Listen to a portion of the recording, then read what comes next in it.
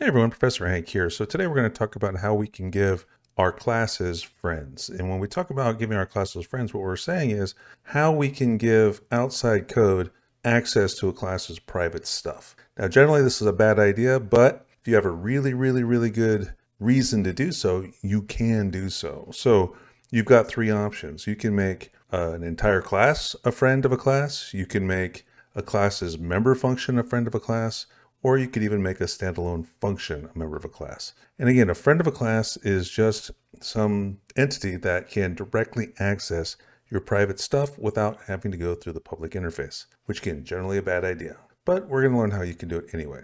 So let's go ahead and get started. We'll go ahead and create a class called Shapes.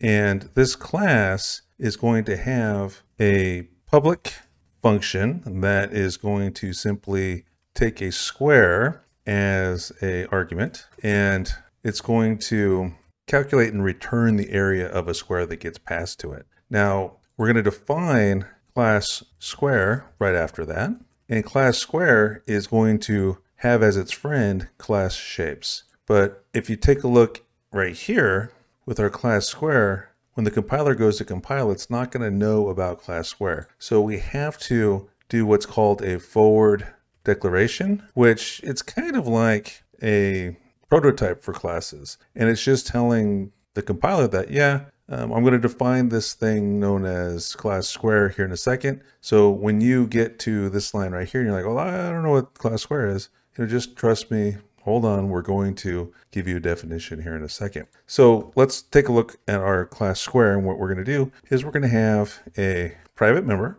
which we'll call side. And we'll give it, as part of its public interface, a constructor with a default argument. So we'll have something like this, double s equals 0, and then we'll use an initialization list here. So then we'll say aside s, all right? And then I'll add to it a accessor, which will simply return the side variable. So we'll have something like this, get side, and we'll return side. Okay, now we're gonna want to give this find area function access to our side variable here. So that way the find area function can calculate the area of our square for us. So let's define function find area in class shapes. So it's going to return a double, and it's part of class shapes. And the name of the function is find area. And we're going to pass it a constant square reference. And it's going to be const because it's not going to be a mutator.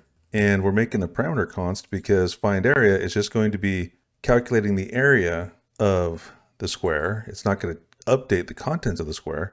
And we're going to make it const itself because it's not going to have any member variables that it should be updating. So to make this guy right here an actual friend to where the shapes class find area method can access side here, because take a look. If I say return s.side times s.side, see how I have the red squiggles? It's because side is private, right? It's hidden from class shapes, but we're going to make it a friend so we get around that. So how are we going to do that? We're simply going to use this keyword friend, and then we're going to include the prototype of the function in class shapes that we want to give direct access to our stuff. So now we need to specify which class the find area belongs to, and then we're done. See the red squiggles, they disappeared.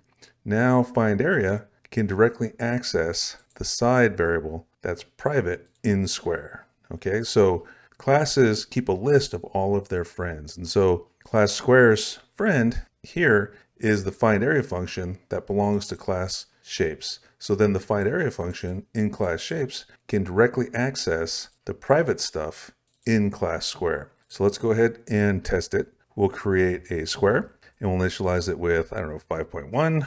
And then we'll create a shapes and we'll invoke its find area function and we'll pass it the square object as an argument.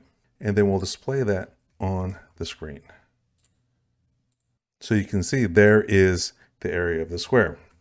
Now you can do that. You can also make standalone functions, friends of a class. So what do I mean by a standalone function? I mean a function that doesn't belong to a class. So I could do something like this. I could say void update square.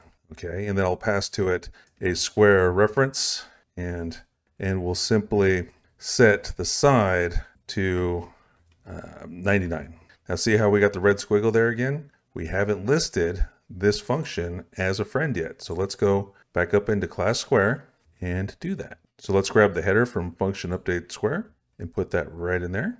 And we'll make it into a little prototype here. So now as soon as we do that, see how the squiggle disappears? This update square function is now a friend of class square. So update square can access the contents of the square. So then we'll call update square and we'll pass it the square object. And then we'll call the square's get side method to show that it in fact did work. So let's take a look at that. Okay, so you can see there's the 99. And then finally, you can make an entire class a friend of a class. So if I had, say, class foo, and class foo had, as part of its public interface, its own get side method, say double get side, and we pass it a square. Then we'll define that function to return the contents of a square's side. All right, so let's define that get side function, which belongs to class foo, and we'll name the parameter s, and it's simply going to return s.side. Now we're going to need to make it a friend. We're going to make all of class foo a friend to square. So how are we going to do that? We're going to say friend class foo. So now every function that you define in class foo is going to have direct access to the private stuff in class square. So let's go ahead and call that function. We'll instantiate a foo object, and then we'll see out what's returned by f get side, and we'll pass as an argument to it the square. And then we'll see that we were able to retrieve the contents of the side. Right? And then we can add additional functions if we wanted to foo. Right? So we could even do something like double cube side or something like this. And then we'll pass it a square by reference. And then we'll need to define that function, provide a function definition for it. So we'll go down here. And we have to specify that this belongs to class foo. And we'll define it as simply updating side to side cubed. So side times side times side. Now let's go down here and call that f dot cube side, and we'll pass it the object. And then we'll print out the contents of that side variable to prove that it worked. Okay, so there's the side cubed, so 99 times 99 times 99.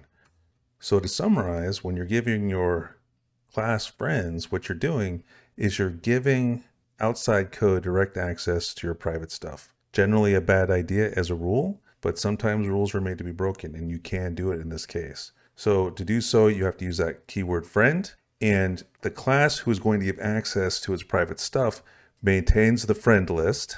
And don't forget about this forward declaration. So now you know how to create friends for your classes in C++.